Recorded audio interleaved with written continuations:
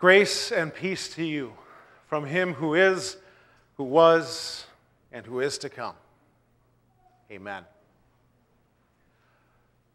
Dear fellow recipients of God's grace, God's word for our further consideration this morning are the words of our gospel lesson. Please listen to that final verse once more.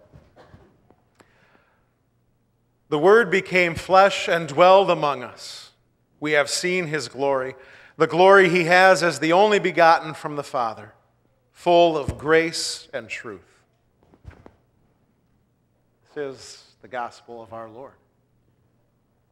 When I read this lesson last night, as the final lesson in our Lessons and Carols service, I paused after reading the first part of that verse, the Word became flesh. And I did so to give a brief opportunity to ponder, to wonder over the miracle that is the incarnation. Because how wonderful to know. How wonderful to know that the only begotten Son of God took on our flesh and blood. How beautiful to know the depth of his love for us, that he doesn't remain cold and distant as he works our salvation, but comes right among us and dwells with us. Not as an angel or any other magnificent creature, but as true man, born of the Virgin Mary.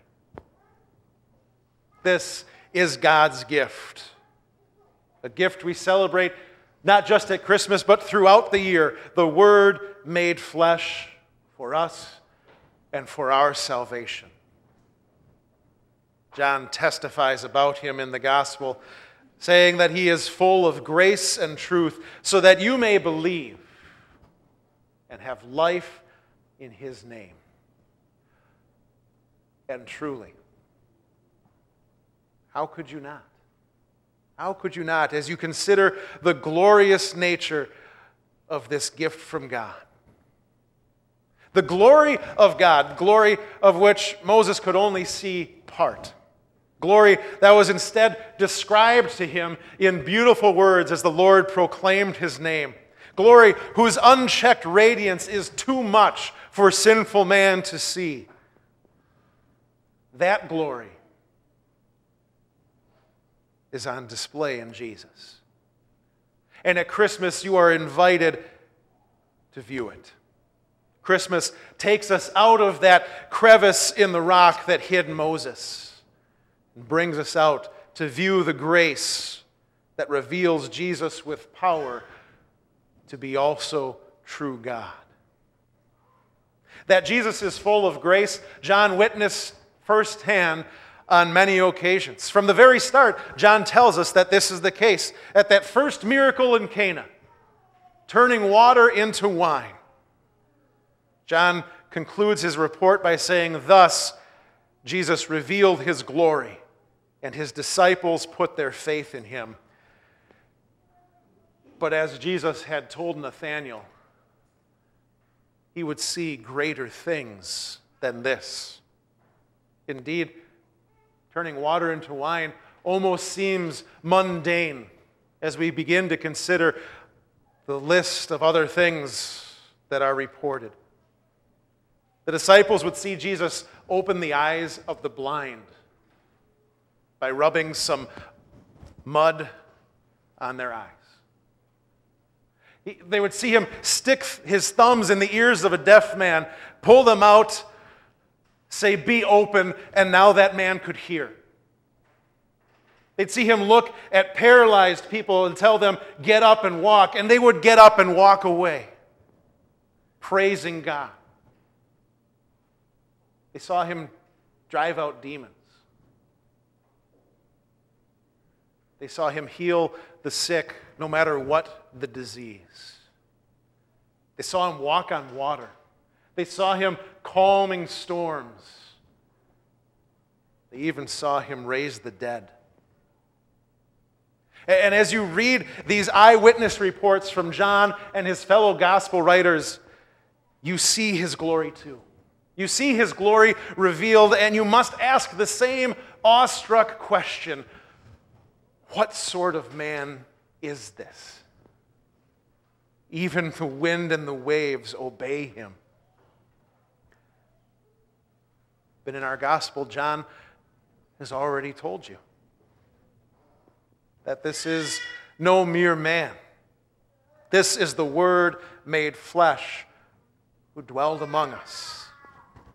And yet the miracles that I just listed are not even the height of his glorious grace shining through. For that, we must go to a hill outside Jerusalem. For there we witness the greatest miracle, the most powerful display of glory from the Word made flesh. For there, for the sin of the world, Jesus would hang on the cross. Willingly, he would bow his head to suffering and pain and death. For you, for me, indeed, for the whole world.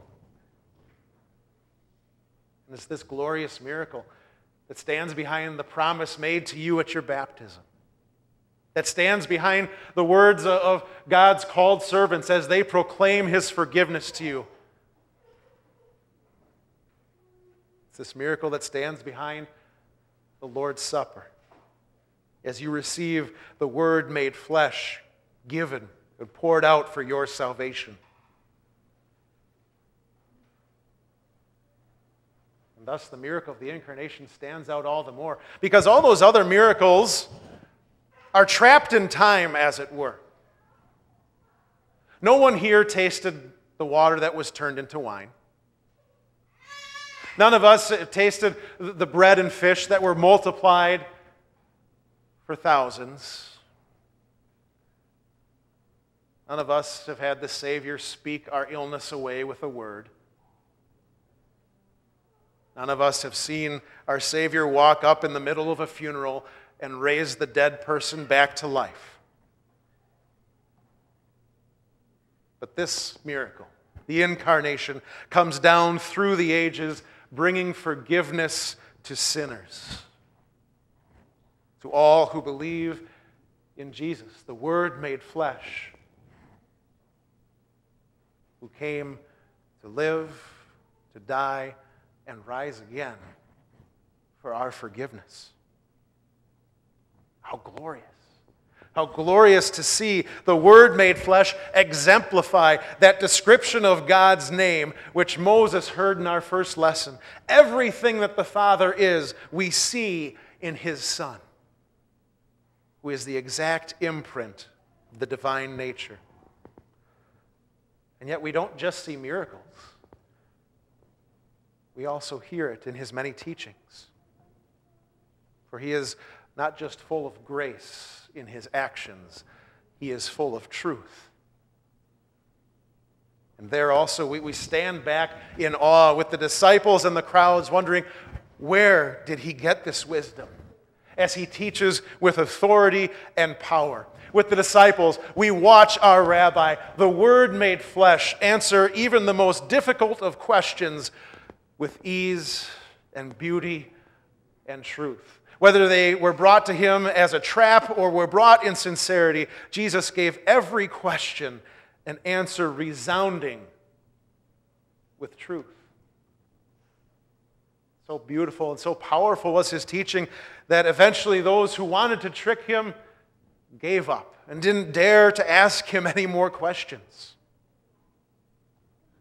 And yet with His disciples, we continue to delight in learning the truth from Him. For the truth that is at the core of Jesus' teaching is this, that God loves you.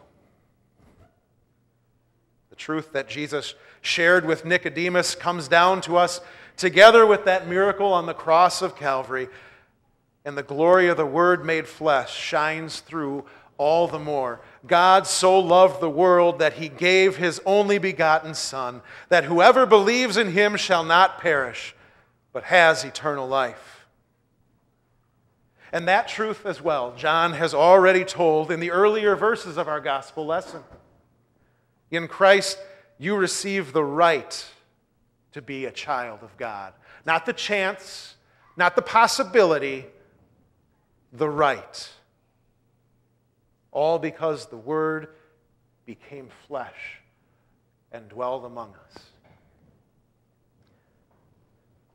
Many, if not all, of the gifts that we receive at Christmas time are temporary, no matter how beneficial or useful they may be. But this gift from God remains forever.